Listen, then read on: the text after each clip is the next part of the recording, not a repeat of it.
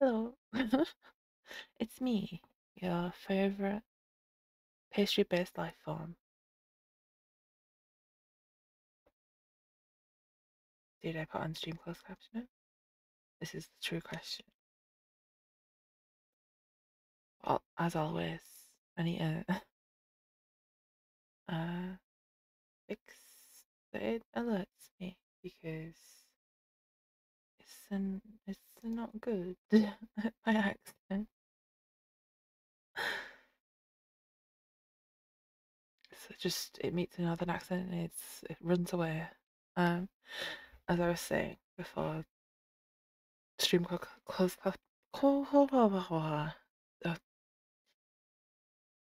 like such a great start to a reading stream, and I can't even read chat. Before stream closed captioner so rudely interrupted me. Hello, it's me, your favourite pastry-based life form. Uh, so far I'm doing great at this year's goal of streaming at least once a month. What we're like nearly halfway through February. But trying to think of what I was going to say, and it's all fallen out of my mind. I've been thinking about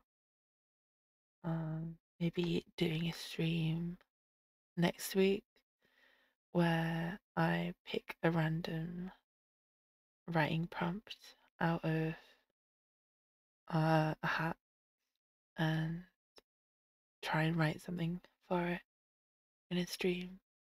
I think that would be cool. Uh, there's Can you tell that I'm rusty again? uh, my voice is also going, which is a great sign for the beginning of our conversation. Getting my piece of paper to write notes on because last stream we found a lot of problems. uh, I have you just I have edited this the book, but sometimes you look at it so much that it drives you insane and you can't see spelling problems or just whole sentences that make no sense whatsoever. I'm just finding it as we speak.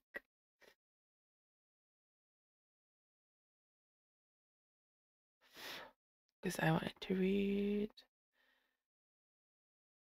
the synopsis.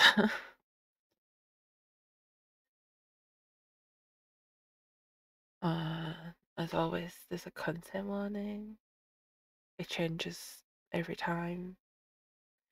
Usually, the big ones, mental and physical health problems, ableism, people in power just being dicks. And in this section of the book, I should probably add blood, battles, and violence. But I think that's all covered under battles, really.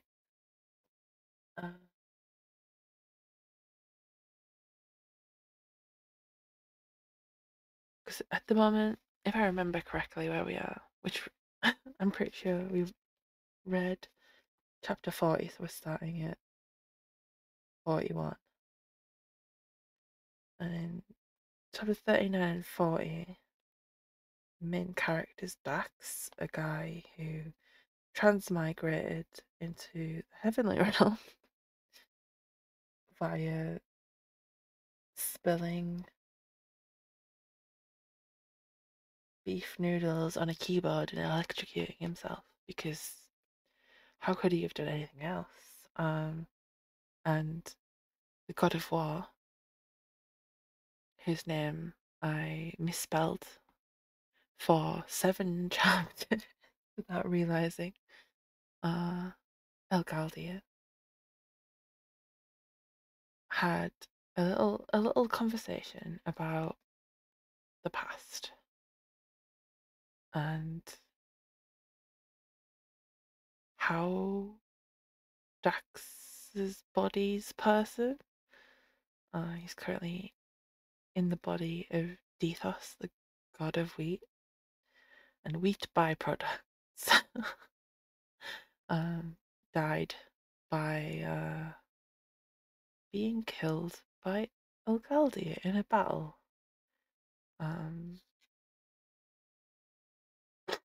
You tell I'm waffling.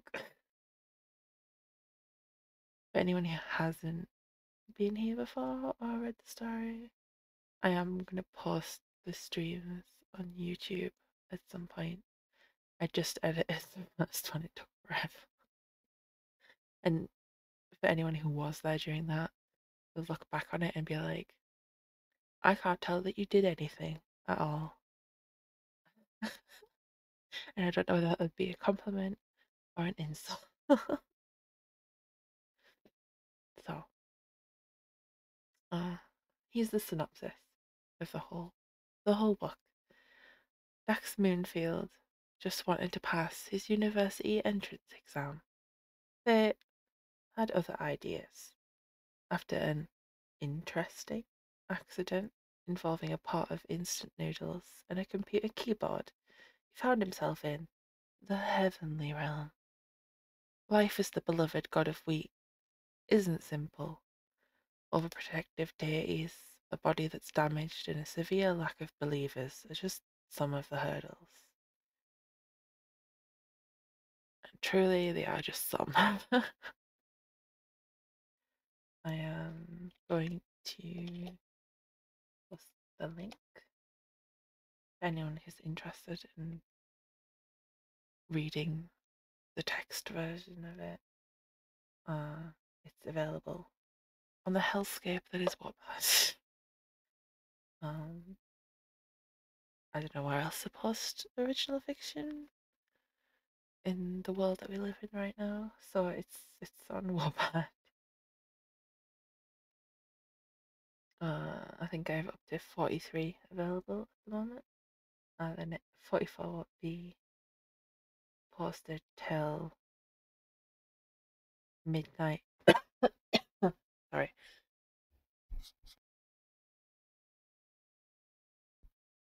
Midnight, Monday, British time. Whatever time zone we're in right now. I think we're still are we in GMT still? I think so. Yes.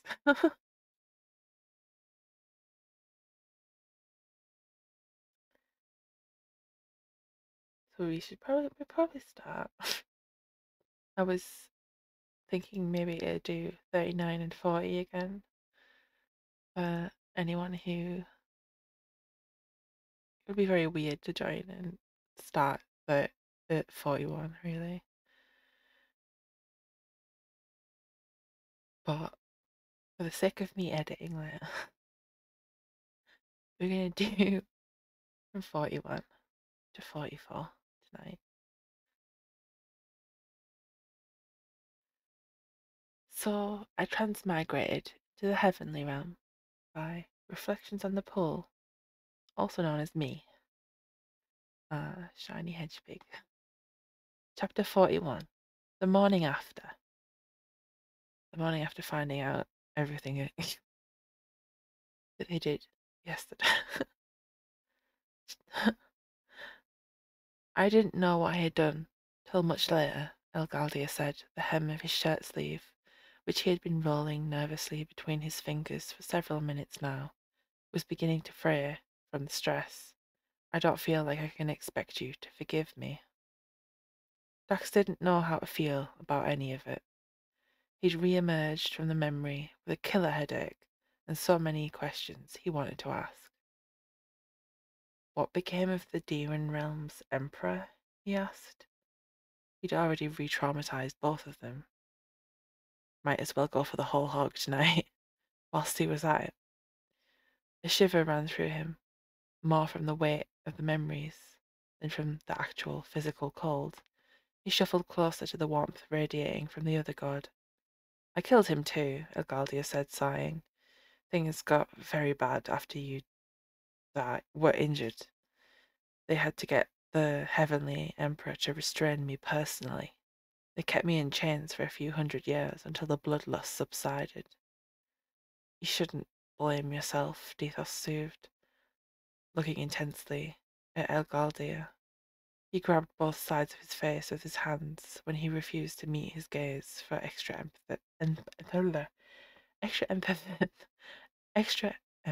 emphasis. Oh, it's going so well. You were possessed by a demonic potion and trying to do what your believers wanted you to.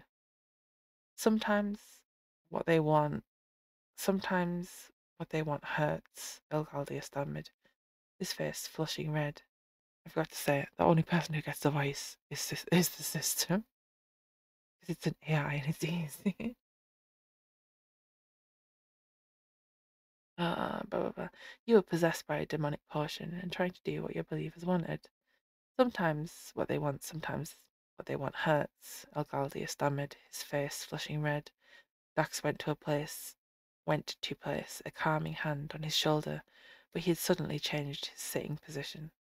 Except he wasn't sitting. Elgaldir had been kneeling. Kneeling on the polished tiles. The god of war's knees were used to kneeling. Enamel tiles were a luxury. It usually took place in pea gravel. He really, truly. There was a point when I was writing this and I was like, how many times can this man kneel in gravel without doing himself serious injury? Also, I just realised we never went to the reading screen. Hello, welcome to the reading screen. Also, maybe I wasn't here because we're not looking at it, so maybe we go back here. I do have a reading screen. Look how fancy. Look how fancy it was. I'm also thinking about redoing all of my scenes again and redrawing myself. Even though this one is cute, it's too small. So when I need it to be bigger, it does not like it. Unless you want to see every pixel. Truly be looking like an 8-bit graphic sometime. Back to story. We were talking about kneeling in pea gravel. Yes, yes. His subordinates in the War Department had viewed it as ceremonial, or signs of some mental illness, but he'd done it for years in search of forgiveness, some sense of absolution. I've thought about that night endlessly over the many years that have passed. I should have protected you, Elgaldir said from his new kneeling position. I should have protected your people. I should have protected your temple. He was truly sobbing now, not for the last time. Dax cursed their size differences as he attempted to pull Elgaldir to his feet.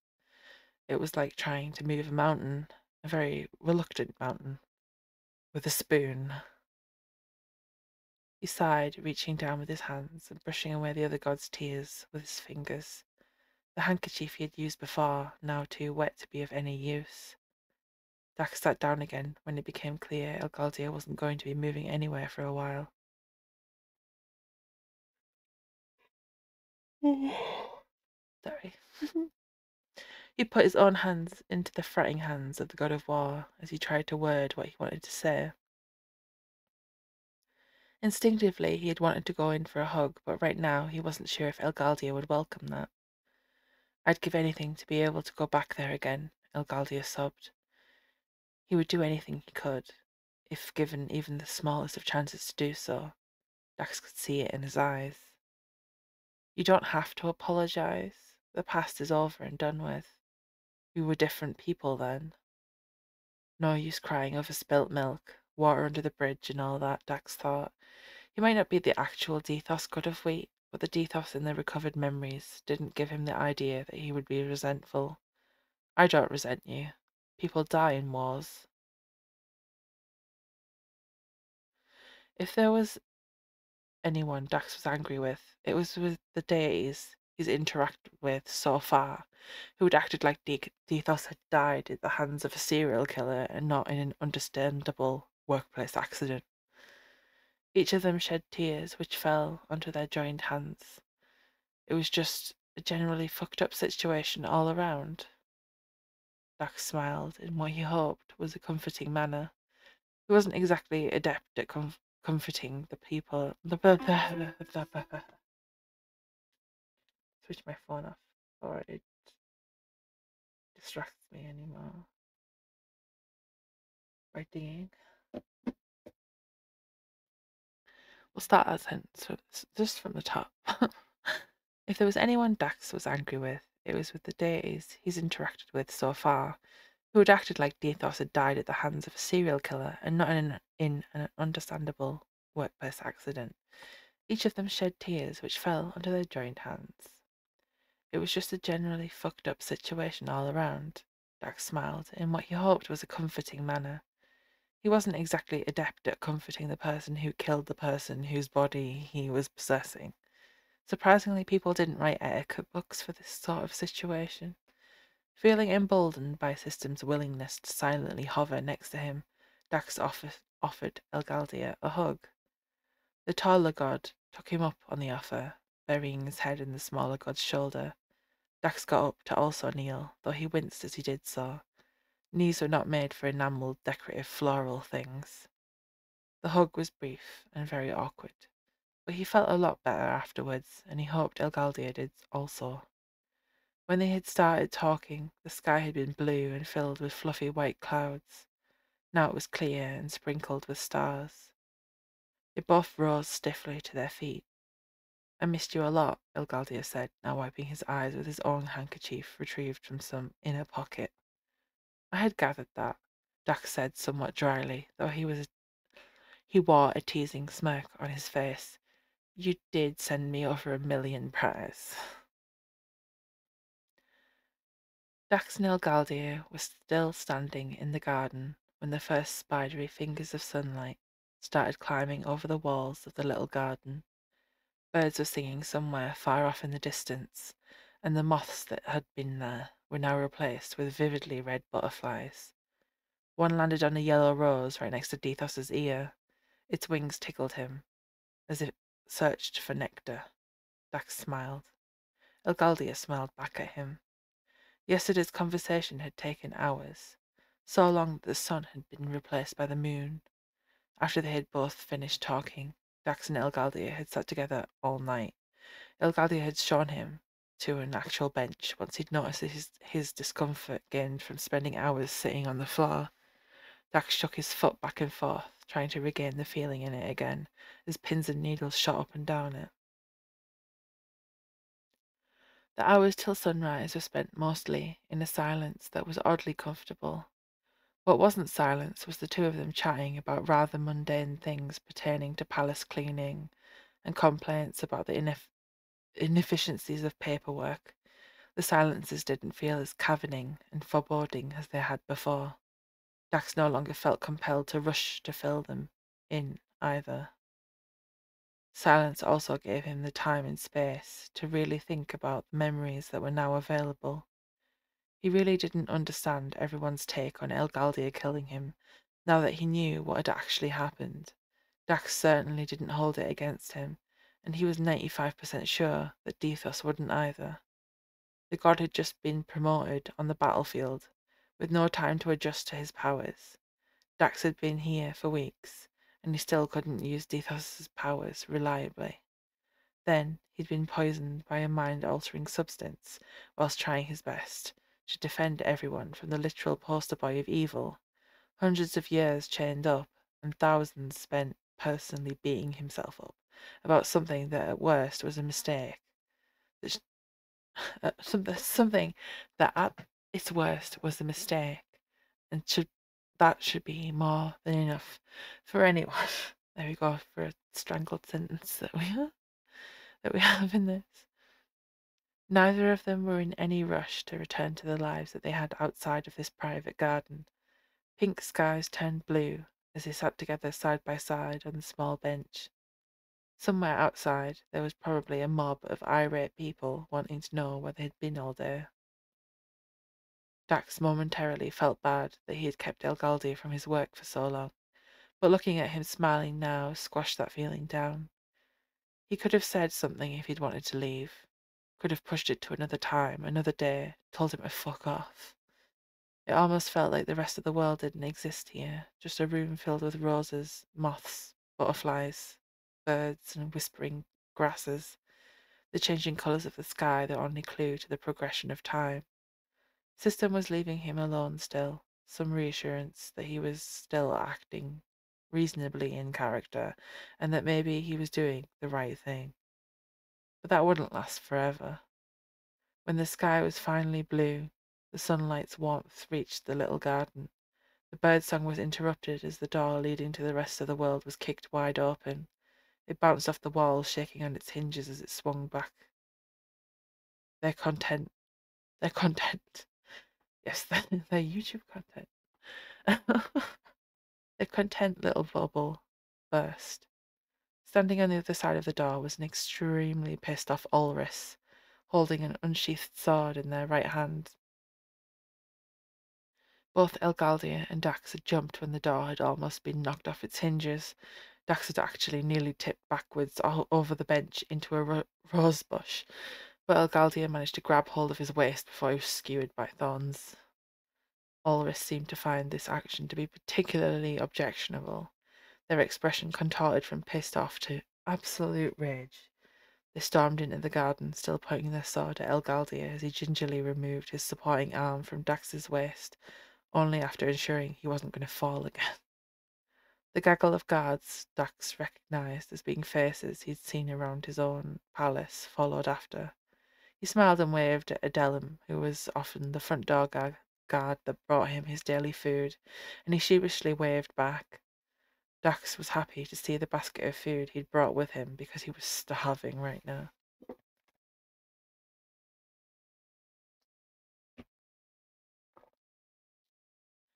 At least someone remembered to feed him. Aside from Adelim, everyone else's faces were contorted with just about the same amount of rage as Ulrich's. Dax watched them all walk closer as if they were approaching a rabid dog and could feel what understanding he had had. He had what understanding he had had for their worry quickly evaporate.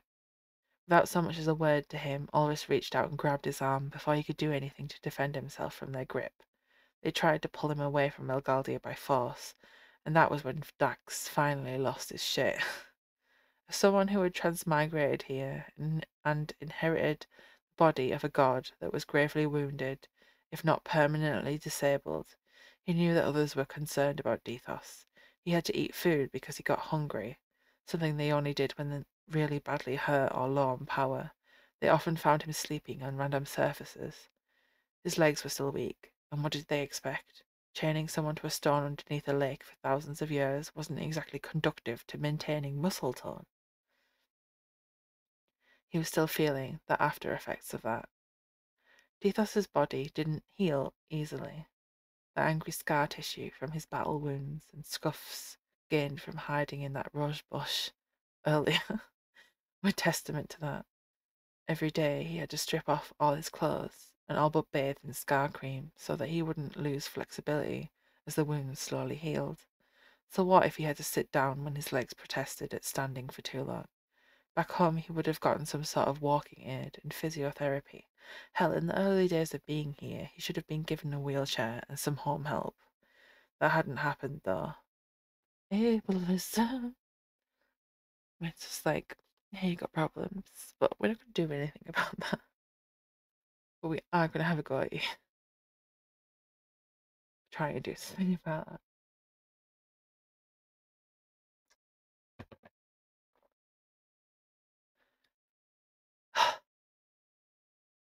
Gods, am I right?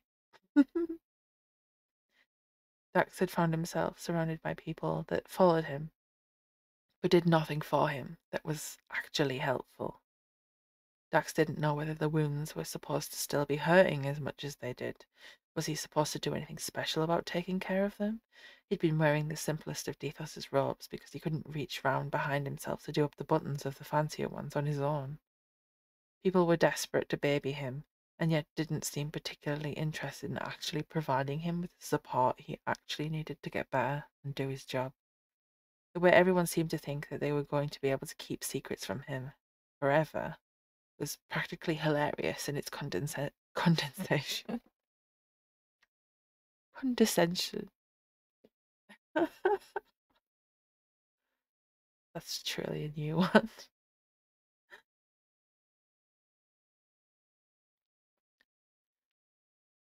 Dethos to them had amnesia,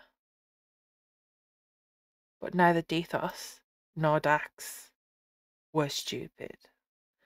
With the story as famous as dying in the battle that ended an interrealm war that had spanned hundreds of years at the hands of the god of war whilst trying to defend his own temple full of believers, he would have found out. He would have found out or been able to put things together on his own, or someone would have told him that wasn't part of this whole conspiracy. They were dumb. They were very dumb, and he was sick of this whole charade. Dax was sick of being treated like a child who was incapable of making decisions for themselves. Taking away someone's autonomy wasn't something that should have been. Taking away someone's autonomy wasn't something that should be seen as a simple, easy thing to do. Eating bread, sleeping on the floor, and regaining what seemed like an important friendship were important to him, even if everyone else thought it was a crazy path to take. Even if it was a crazy path, it was a path that was his right to take, should he so wish to. And he did wish. As his anger rose up from somewhere deep within him, Dax could also feel his power rising too. It surged in exactly the same way it had in the memories he and Elgaldir had shared last night. Not as strongly, but tangibly bigger than they had been during his public panic attack in the War Department's lobby. It was almost scary. I wonder if they will ever be able to get rid of the wheat, he pondered to himself, as he felt it rush through him. His fingers were growing moss again. Gold sparks started emitting from his skin, like he had become some sort of divine walking fireworks display. A godly sparkler. He would have laughed if it wasn't for how uncomfortable he was right now. Starting the magic was a lot easier than ending it, and Dax wasn't very confident that he was going to be able to do that on his own. Ulrich immediately let go of his arm the moment that the sparks hit their unprotected palms. They had to back away from him quickly as the raw magic grew, increasingly intense. As quickly and fiercely as this show of power by Dax had come through, it drained away from him at a similar speed. All the energy that he had gained from all of those points all the energy he had gained from all the points he had gained yesterday vanished without a trace. All those prayers answered had only been able to give him so much power. His well was dry. There was nothing left to draw upon to protect himself. Elgaldir stood from the place that he had maintained, sitting at his side, and placed an arm around his back and under his armpit to keep him from keeling over. He said something too, but Dax was already falling unconscious again. It felt like it had to be the 10,000th time after waking up in this strange world. He was really going to have words with System when he woke up, or maybe the others. He has spent a considerable amount of time unconscious in this story so far. Mini theatre. Dax, question mark, author, question mark, Dax, question mark, author, shrugs. I'm innocent in this. Dax, Gaius. Author shrugs again. Why are we even doing this? Dax continues glaring. Author, stop using all your energy and magic up at once and you'll stop collapsing. Have you never played Supernova Condensation Canyon? Dax, you made me a hardcore MMORPG player. Author, Then why do you keep insisting on spamming all your abilities and complaining about time-gated cooldowns? That's what we do. That's what we do. That's what we live for. End of chapter 41.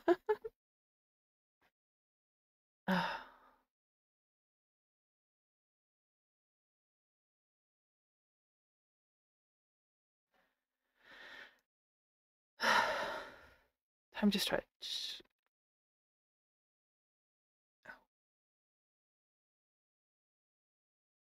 And then chapter 42. After I have the drink.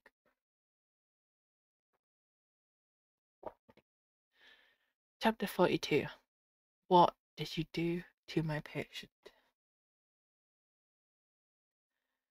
Left the sunlight-filled room in which they had laid out an unconscious Dethos on a small but comfortable hospital bed.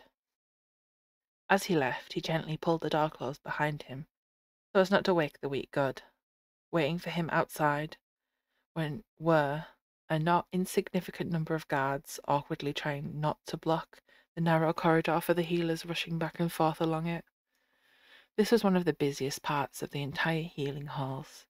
The way that they pressed themselves against the wall would be amusing if Omdom wasn't outraged by their behavior at this moment in time. He would have.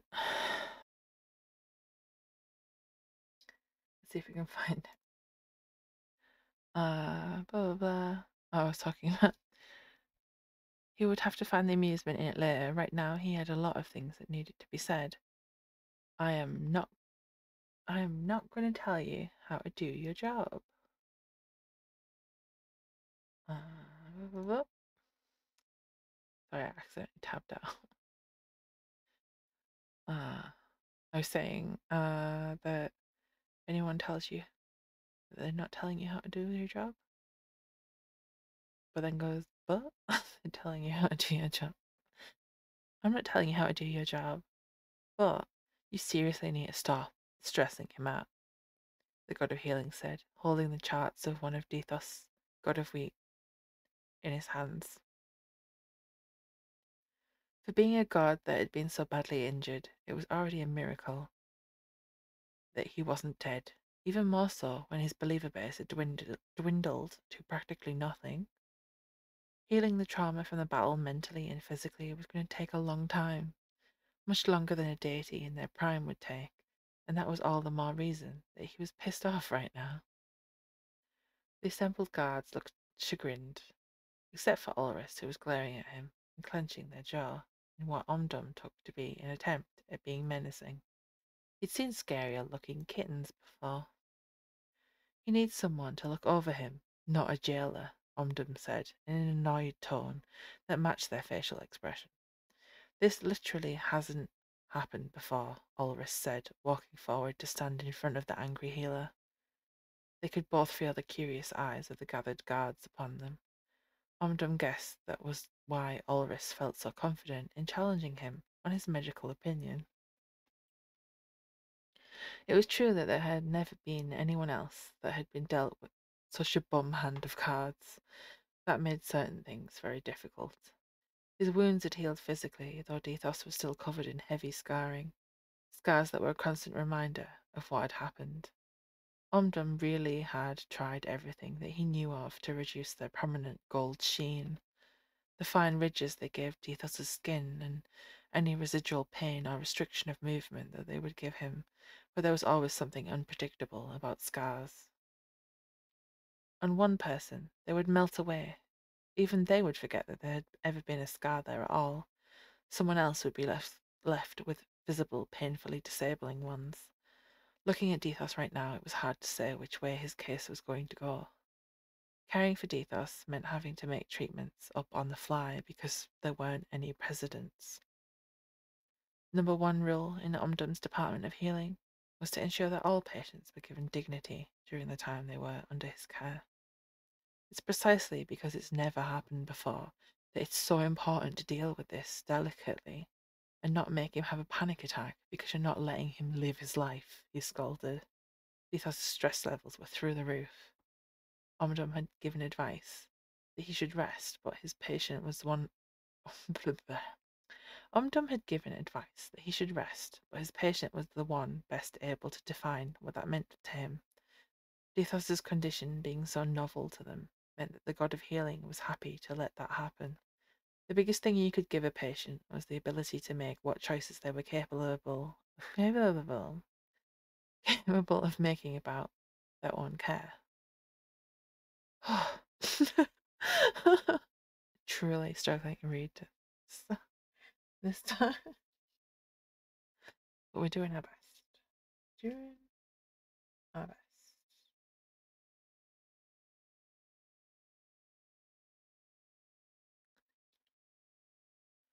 Dethos had been unconscious for so long they'd had to make medical choices for him, and when he woke up it had taken time for them to notice. The god of wheat had already proven that he was plenty capable of taking care of himself, though it seemed the reports he'd been receiving from Ulrich were not the full story of what was happening, and that was something he needed to sort out right now. Once Dethos woke, the god of healing would ensure to perform a full examination and interview with him to see what support he needed now that his wounds were mostly scar tissue. We are doing what's best for him, Ulrich said, their arms crossed over their chest. Omdom sighed so deeply that it felt like he was never going to breathe in again, and moved to block the door to Dethos's room even more so than he had already been doing. Trulvenus's guards were not known for their subtlety, and they certainly never knew when to quit. Much like Trulvenus. Well, guess what neither you nor even His Majesty the Emperor. Well, guess what? Neither you nor even His Majesty the Emperor are his parents or guardians, nor is he a child or incapable of understanding how to weigh up benefits and consequences. There's this thing that you learn when you practice medicine, and that's that you can't make a patient make the right decisions, Omdom said, looking out at all the young faces before him. He took several seconds before continuing his speech to let his words sink in under the orders they had already been given. And what you are doing right now is severely overstressing a god that has spent nearly 4,000 years trying to heal from what happened. And how he isn't dead is tantamount to a miracle. Omdom kind of also wanted to tell them that following Drulvenus's every wish and command at face value probably wasn't going to be great for their futures, but that was something for them to work out on their own. The guards shifted uncomfortably on their feet. They felt bad, but this was a duty that they had been tasked with by the Heavenly Emperor himself. It wasn't something that they could just suddenly decide not to do. Well, they could, but they would also not have a job either. The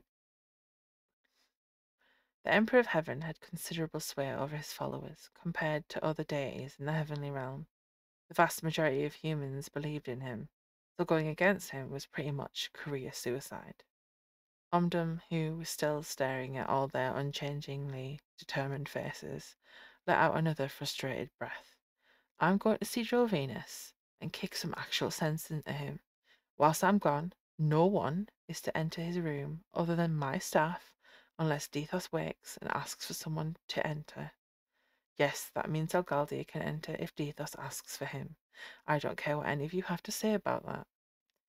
Ulrich was the only member of the guards that managed to keep a straight face at the god of healing's statement, the others visibly shocked at what he had said.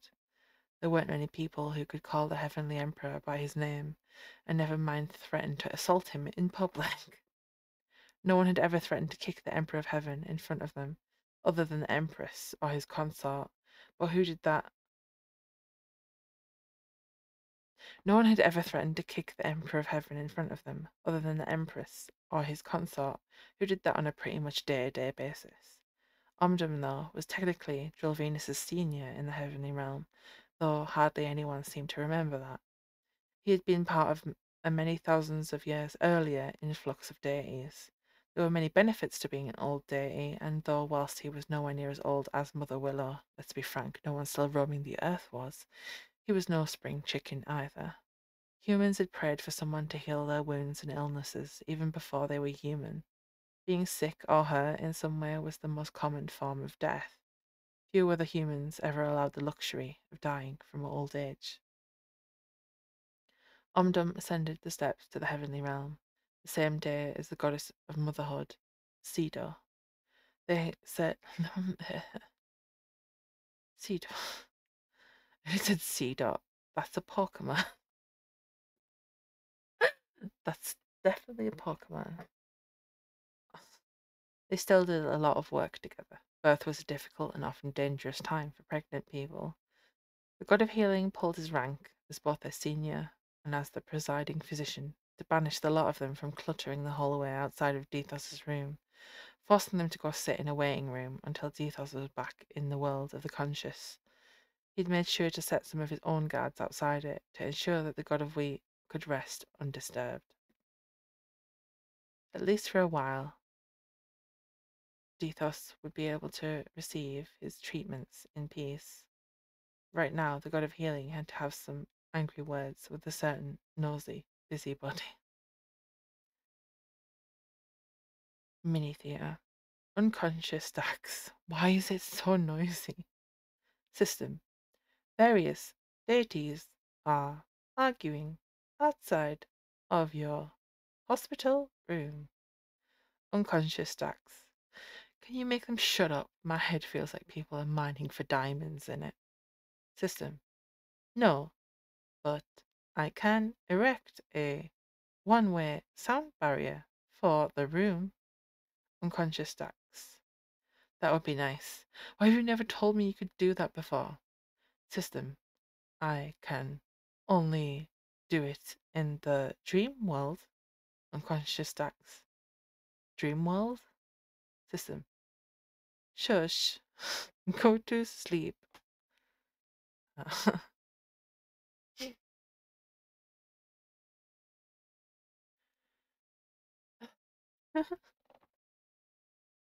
The system is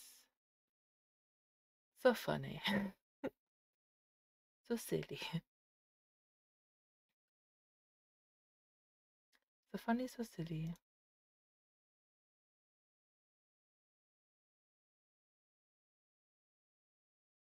I'm recording this several months after what you've just heard. The original chapter 43 was lost to the void due to internet problems, so I'm re-recording it. So if it sounds weird or like it doesn't, very obviously not from that. um, I just want you to know that you're not insane. It very much is different, as you can see by my different leaf. Um, yeah, I'll just do it now. I'll just read it now. Chapter 43. The Striped Confrontation. Omdum was the sort of god that got a fast pass through the palace of. I'm not any better at reading, but Omdum was the sort of god that got a fast pass through the palace of the Heavenly Emperor's security. It wasn't a perk that he used often, but when he actually had a reason to be there, he was very grateful to have such privileges. It certainly beat having to kick his front door open. You could usually find Drulvenus either in the throne room, in his council chambers meeting with various important deities, or drinking wine down in one of his many ornamental gardens. Despite asking several of the attendants, Omdum was none the wiser as to where the object of his current annoyance was right now. He walked all the way down through ostentatious corridors covered in gold leaf and crystal light fittings to the council chambers, only to find them empty. Walking back up the many stairs and then traversing his way through yet more of them to get to the throne room really wasn't how he had imagined he was going to spend the day, but he was determined to have his demands met. For the average deity, having spent this much time looking for someone would probably have dampened some of the anger that they had left their residence with. He secretly thought this was the entire purpose of the palace's layout in the first place. But when something impacted his patients' ability to recover or trampled their rights, Omdum was not so easily assuaged. In fact, he was becoming increasingly annoyed. Why the hell was this place so big in the first place? Good thing ascended deities didn't ever need to use the toilet because you would 1000% piss yourself before you ever found a bathroom. If you were human, would you really want to pray to an emperor that constantly pissed his pants because he couldn't reliably navigate his own house? Probably not. The throne room's heavy wooden door was thrown open for him, but Omdom found all 3 seats upon the dais empty. Not only were the seats empty, the entire cavernous room was void of life. Where there were normally groups of councillors chatting together, staff running messages back and forth, and the occasional guard standing watch over one of the realm's citizens, there were only dust motes swirling through the air. A curtain, normally drawn over the exit to the extensive balcony, was flapping loosely in the wind. It had been pulled back slightly and not returned to its original place. That was what had initially drawn Omdum's eye to it. The door that lay beyond had to be open. Drillvenus very rarely spent any time on the balcony, and Omdum would never have thought to look for him out there. Neither would any of Drillvenus's palace's staff. The perfect place to hide from your work without getting found. He slipped through the gap in the curtain, its velvet fabric brushing against his face. Drillvenus turned to him, shocked at having had his hiding place found out at last. Omdum wondered just how long he'd been standing out here. Red wine in a crystal glass covered in delicate etchings stood on the balustrade that prevented you from falling several 100 feet down the side of the hill that the palace was built upon, into the second level of the city below it. Very handy at parties that included the deities of alcohol, who never seemed to be able to only have one glass. They were very messy drunks. Omdum's expression, or maybe just the general aura of his demeanour, seemed to get the purpose of his visit across to the Emperor, who quickly picked the glass back up and gestured to the healing god to follow him.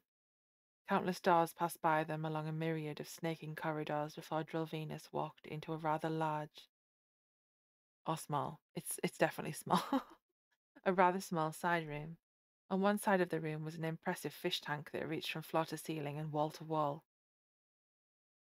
Fronds of seaweed drifted side to side, buffeted by the bubbles from the air pump and the bubbler. Small, brightly coloured fish peeked out from behind the seaweed, their scales shining in the light suspended over the tank. No matter how remarkable the tank was, it could not distract Omdum from the travesty that was the rather ugly carpet that spanned the floor of the entire room. Drillvenus saw him eyeing the carpet in disgust, that he hadn't bothered to veil in politeness. Its densely packed, uneven chevrons were, after all, highly distracting. When you walked across it, the carpet gave you a migraine that lasted long after leaving. He strongly believed that if it were ever placed on a staircase, someone would fall to their death because they wouldn't be able to reliably judge where the edge of the stairs was. Even looking at it right now made him feel nauseous. Mother's choice, the Emperor stated, casually gesturing to it with a lazy sweep of his free hand, the other still gently holding the delicate crystal wine glass. Ugly, yes, but one doesn't have the heart to rip it up. Can we concentrate on the matter at hand? Omdum asked. He hadn't come for a tour of the palace's more obscure rooms or to discuss their gaudy decor. He decided to look at the fish to distract himself from the flooring. There was a tiger-skin rug on the floor that continued the oddly striped theme of this particular room, and that increased his reliance on not looking downwards in order to have this conversation. One was merely attempting to make polite small talk, the Heavenly Emperor said, reproachfully, as he brushed invisible dust from the seat of a gaudy mauve velvet chair covered in embroidered peonies before sitting down. He gestured to the god of healing to also take a seat beside him, but he remained standing. He was stubborn like that. Plus, he didn't look any more comfortable than standing. Polite small talk wasn't why he had come to speak to him, and the delay was further annoying when he had already spent so much time away from his patients. He wondered whether Dethos had woken up yet and what condition he was in. Hopefully the guards that he had set would enable the god to actually be able to rest properly for once. I don't have all day, the god of healing said, trying to speed things up a little. Conversely, do you think I am made of spare time? Said Drillvenus, who was now somehow sipping on a gin and tonic instead of the wine he had brought with him. Omdum huffed. Look, the thing you're doing with Dethos is making him ill. He fainted again? Yes, after draining all of his energy completely. This is precisely why he needs watching, Drolvinus insisted, rolling his glass lazily in his hand, causing the chunks of ice floating in it to clink against the glass. It's making things worse. You and I both know that there is something wrong. This has literally never happened before. How are we supposed to know if something is wrong? Omdum said.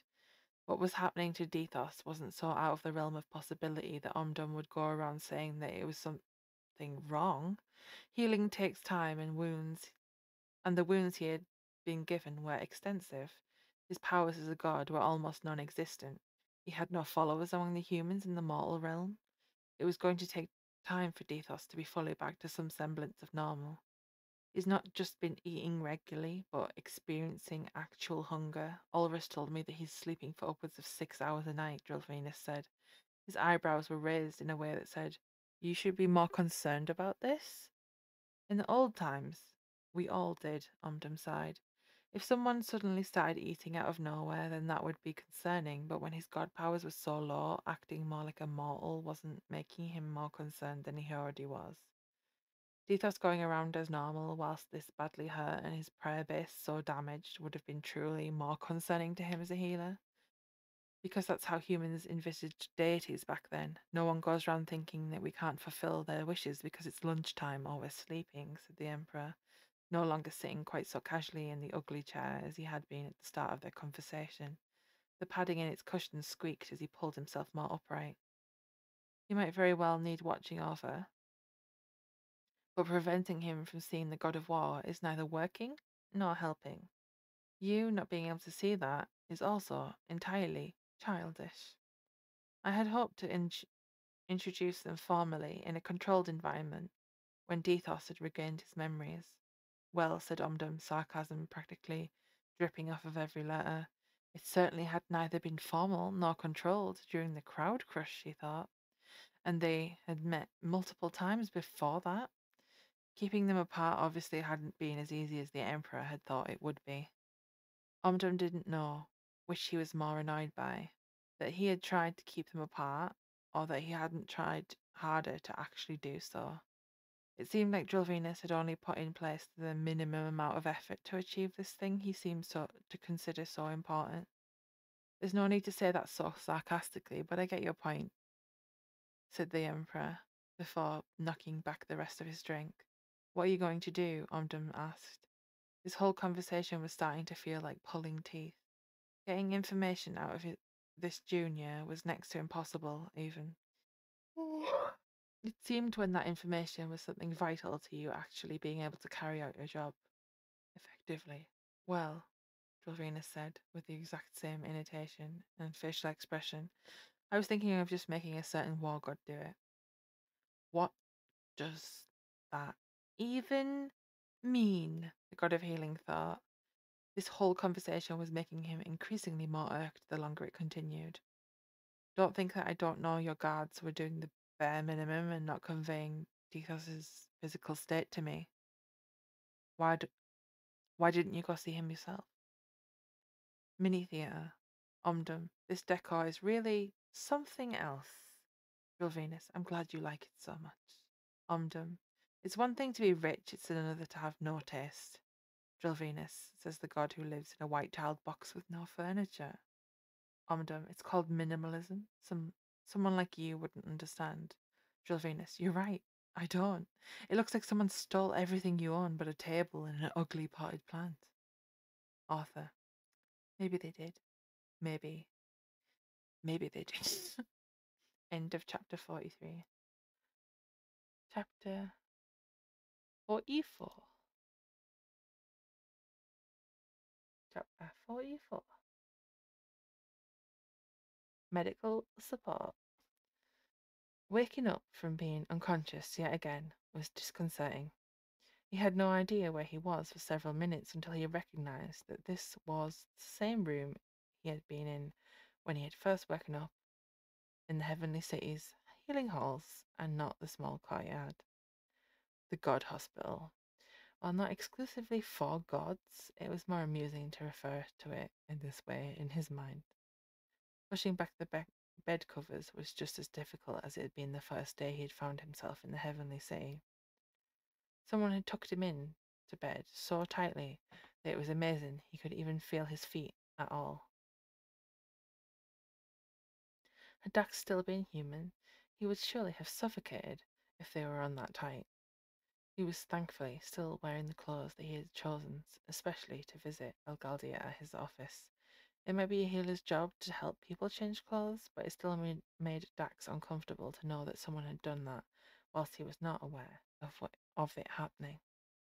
His right wrist was swollen, patchy gold splotches across the skin there, where the fresh blood was pooling beneath it, and more of a bronze colour where it clotted, and his body had started to break it down. When Ulrich had grabbed his arm, Dax hadn't noticed just how tightly their fingers had been curled around his wrist.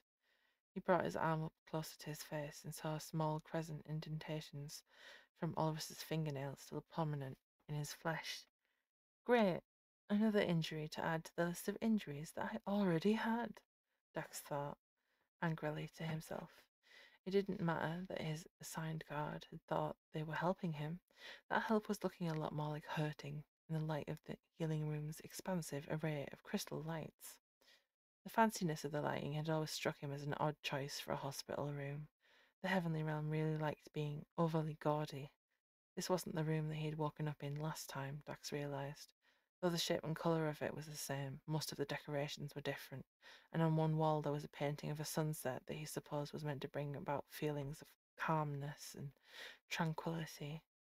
Dax just found it to be the sort of image a business would have as a decoration in its staff break room in an attempt to prevent staff having mental breakdowns at work. Boring. Very boring. He spent an untold amount of time in there, waiting for someone to notice that he was still alive and now awake. There wasn't the equivalent of a heavenly nurse call button, so he either had to wait for someone to come and check on him or go in search of help himself. When he finally felt like he wasn't going to immediately pass out once he stood up, Dex decided to peer around the door to his room to see if there was anyone standing in the corridor.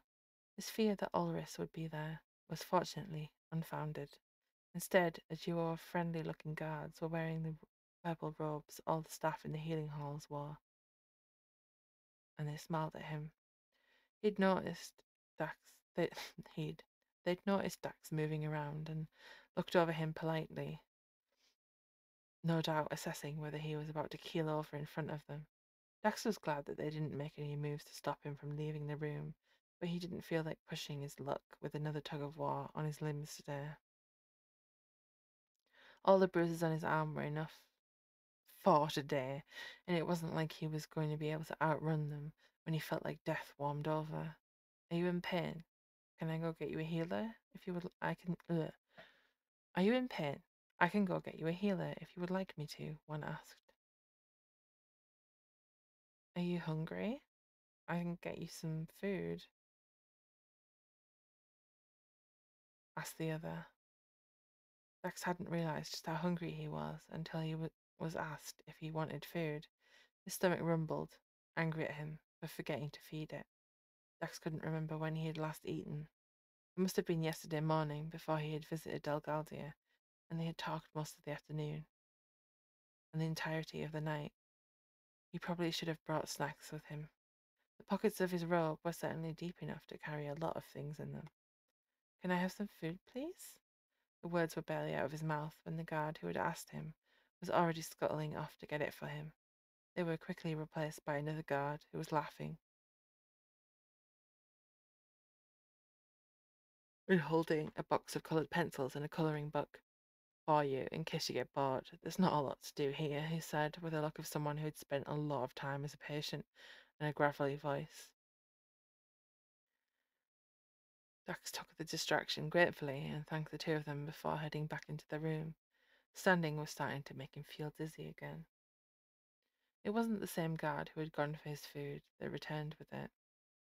Instead, it was Omdom who was standing at the foot of his bed with a bowl of soup on a silver platter. Dax took one spoonful of the soup before immediately spitting it out into a conveniently placed decorative bowl at his bedside.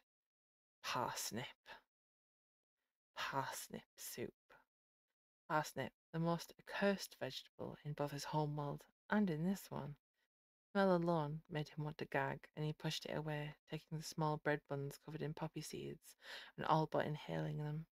He was hungry, very hungry, but not hungry enough to eat anything that had parsnip in it. Actually, after the shock of eating parsnip, Dax remembered Elgaldir had given him something to eat during their conversation, some sort of granola bar looking thing, when they had reached the part where Dethos had died.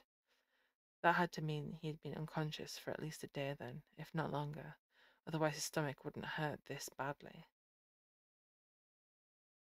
After seeing his rather violent reaction to the offensive root vegetable containing soup, Omdum had one of the guards go replace it with a simple chicken and vegetable broth that was endlessly better. Dax all but shoveled it into his face, with what had to be one of the world's smallest spoons. Once he was finished eating, Omdum examined him again. Apparently he'd checked him over when he'd been brought in, but hadn't pried too deeply when Omdum had seen that he was merely exhausted. Now that Dax was awake and capable of advocating for his own care, Omdum wanted to do a more comprehensive medical examination. When the god of healing reached his wrist and saw how extensive the bruising was, he frowned. "How did you get this?" he asked, gently rubbing his fingers over the splotches of golden copper that covered it, manipulating his hand to make sure that nothing was broken. Ulrich was very insistent that I not be sat next to the god of war, Dax answered, wincing as the swollen flesh of his wrist protested being bent back and forth. They grabbed my arm and tried to yank me away.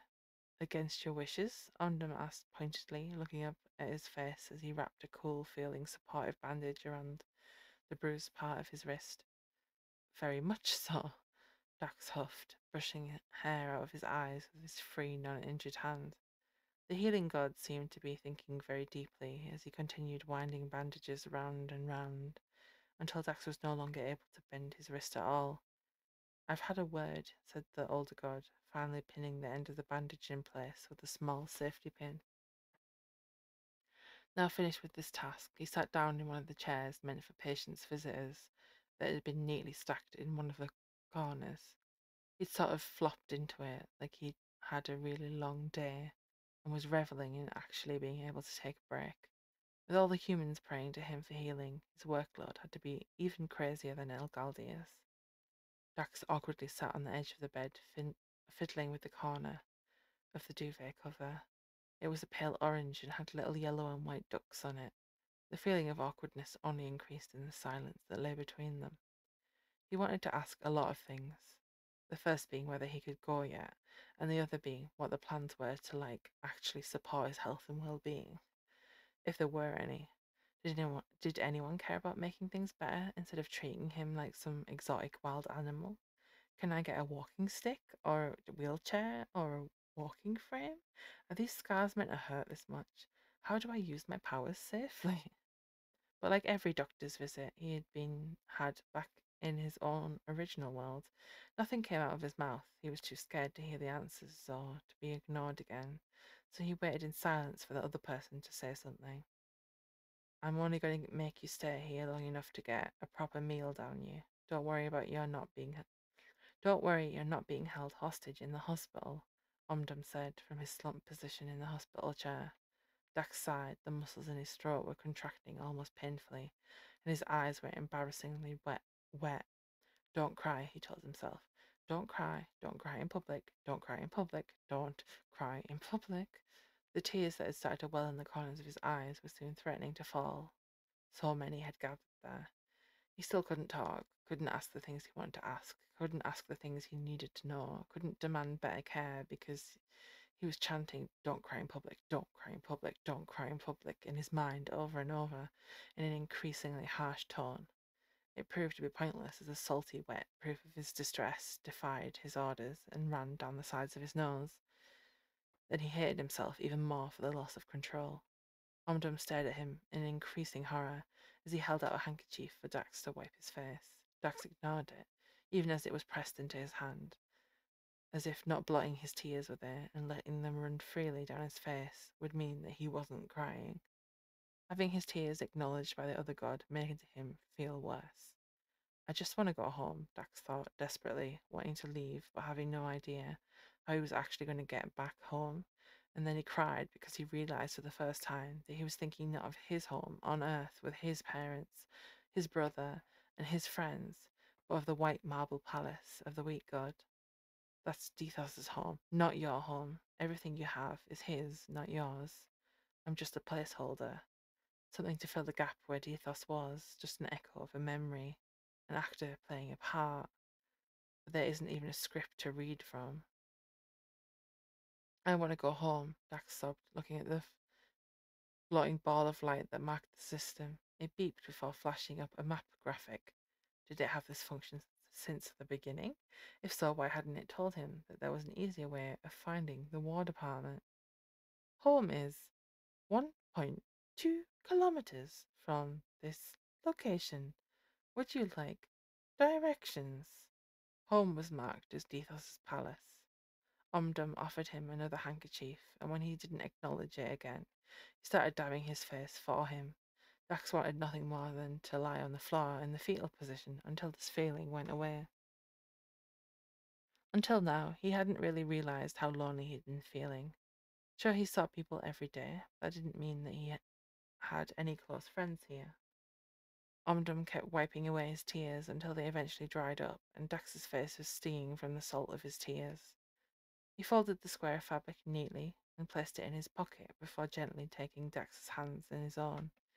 You've been through a lot, and all of this must be very frustrating for you. You're used to being very busy, you're socially isolated from the people you once knew, and your manifested body isn't working the way that you were accustomed to, Omdum said. He was glowing a faint green colour that, when his hands met Dax's own, left a comforting warmth. I don't envy you for finding out about your death the way that you did, that's for certain, but I know at least I at least wasn't going to keep it from you forever. Dax looked at him, ready to accuse him of lying, but the sincerity of his facial expression made him hold back. Know that I certainly haven't been as active in your care as I should have been. This isn't something that I want to use as an excuse, but there was an outbreak in the south that also needed my attention, and that led to, well, it led to the situation that we're in right now. Omdum apologized. From this close position that they were sat in, Dax could really see the bags under his eyes, and he felt some sympathy for him. It was nice to get an apology, but that didn't mean that one of the other healing deities couldn't have done something in his stead. With his bandaged wrist now throbbing painfully, Dax asked if something could be done about the pain, and when he'd taken the pills Omdum gladly supplied him with, he asked the question he really wanted to ask. Can I get a mobility aid? Like a wheelchair, or a walking frame, or a walking stick, or something? Mini Thea. Omdum. Welcome to the Patients We Accidentally Gave Shoddy Healthcare to support group. Let me start with our traditional greeting. Please do not sue us. There was something big happening in the mortal realm at the time. Dax, I didn't expect to see you here. Elgaldir, yeah, it took them hundreds of years to figure out how to neutralize the poison, and then they kept giving me stuff to sedate me because of the rage. Now I have an incredibly high tolerance to it, and last time I needed an arrow cut out, they couldn't put me under because the dose needed to fully sedate me, probably would have killed me, and they thought that that was unethical. They forgot me in a corridor for 6 days the last time a maritime disaster happened. Dax, dot dot dot. End of chapter 44. And that's where we're going to finish the reading of the book until March. Ended 44. Write that down. Write that down. Write that down.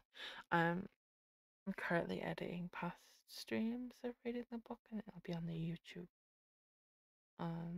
Eventually. Because it took me 5 hours to edit a 2-hour video. But other than that, I will be around. Maybe doing art stream, maybe just playing a game, I don't know. Thank you for being here and listening to me waffle on off as the stream goes down and comes back up again. I'll see you around, possibly on Monday. Have a good time. Stay safe out there and wash those handies and no running with scissors. Bye bye. Bye bye, bye bye, bye bye.